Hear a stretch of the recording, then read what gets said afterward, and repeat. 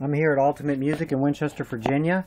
Today I'm going to do a review of 3 SpectraVision games for the Atari 2600. I'm going to do Gangster Alley, we got Planet Patrol, and my favorite out of the 3, Tapeworm. Got it all ready to go, and we're going to do a little review on all 3. The first 2 I'm going to do are kind of mediocre. The last one, Tapeworm, I really like. You pretty much move your cursor with the joystick, which moves nice and fast, and you want to shoot the bad guys with the frowny looking faces. Avoid shooting the smiley faces, which are the innocent civilians. You got to do it within a time frame. That's the hardest one up there. Throws bombs at you.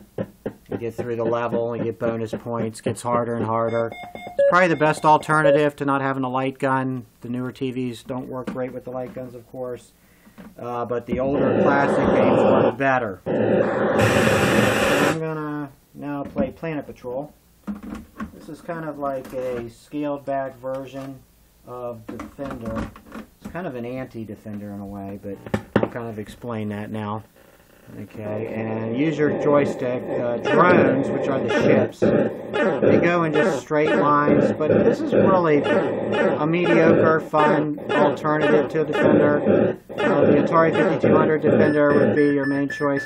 Got to rescue this pilot here, and then you got to take out the enemy bases that are here. And there's an explosion. You gotta avoid this debris from the explosion.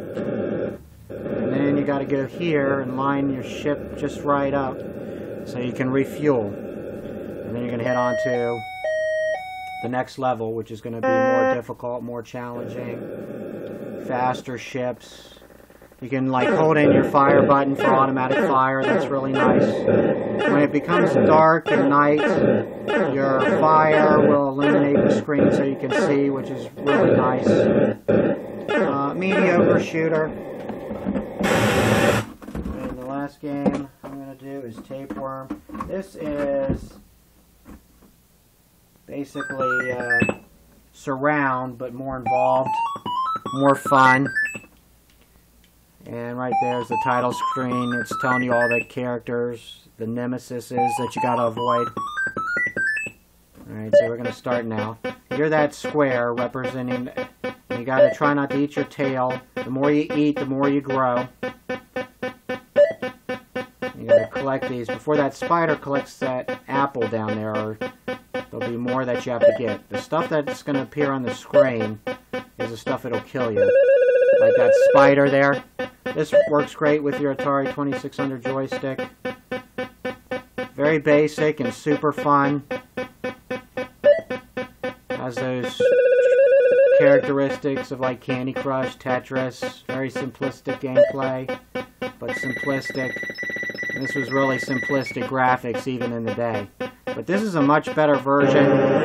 What's around? If you run into the walls or anything, you got to start all over again. Alright. So you want to try to avoid that.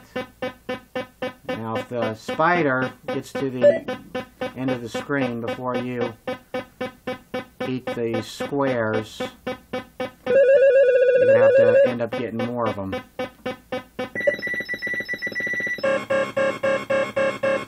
I just lost another life. Alright, so let's see if we can do a little better this time.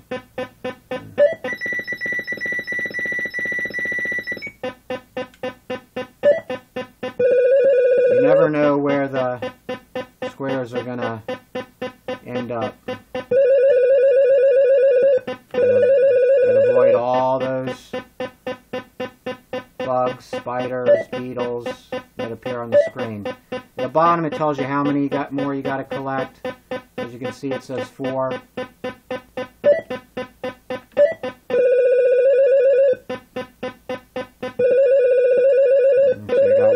Until I have to get the magic apple. Let's see where that's going to appear. Alright, it's going to appear down here. See if I can get it before this spider gets the apple down there. It's going to be close. I did. So you get bonus points and you go on to the next level, which is more involved. Super fun game.